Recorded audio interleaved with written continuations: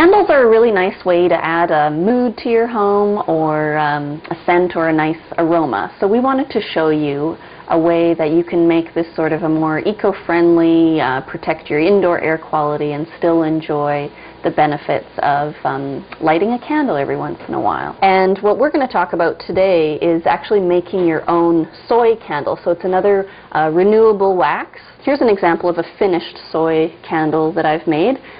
And this is what the soy wax will look like. And again, you can get this at your hobby store.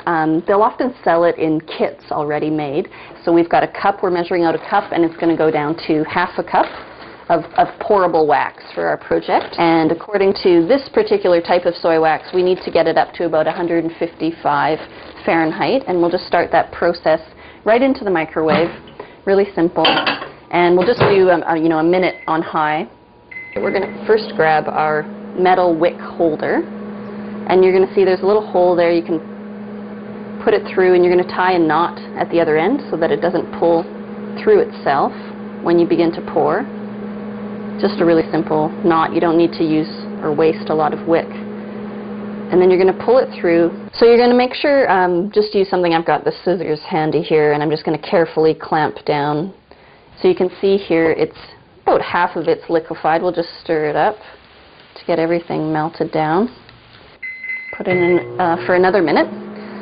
So back to our wick. Now we're going to measure how much we actually need. Give yourself enough room, because we're going to tie off this wick at the top so that when we pour the wax, it stays in the center. So I'm going to give myself some extra space, and it's going to hold the wick in the center.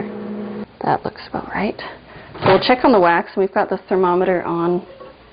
And we'll just make sure. So you can see now it's completely liquefied. And it's all melted down. And now what we need to do is, before we pour it, we need to make sure that it cools down to, according to these instructions on this bag, about 125 Fahrenheit. So you're going to have to let it cool and set up. You can save yourself a step and make it really easy by starting a small pour at the bottom of your candle holder. I'm just going to put a little bit in there, so you're not doing the full pour, but you just want to make sure that the metal, you're going to give something for the metal to stand in. I can do just a real small preliminary pour in here. And I'm going to use that and make sure it's as flat as possible, and put the wick right into the bottom. And now is a good time to add your essential oil, if you choose to add anything, any scent.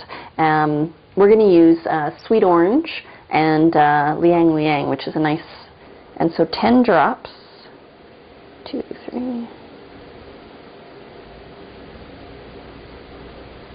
10 of the orange, and I'm going to do 5 of the liang liang to make it 15 in total. Watch the edge so you don't pour it right out of the shell, because we're filling the deepest part first. And you're just going to pour it while centering your wick. And so these will just cool now for another 20-30 minutes, and then you'll be able to unravel the chopstick with the wick, and then trim it just so that there's about 1/4 of an inch left to, so you're able to start burning it, something like this, and just leave a little bit at the end, and then you're ready to go with using your candles.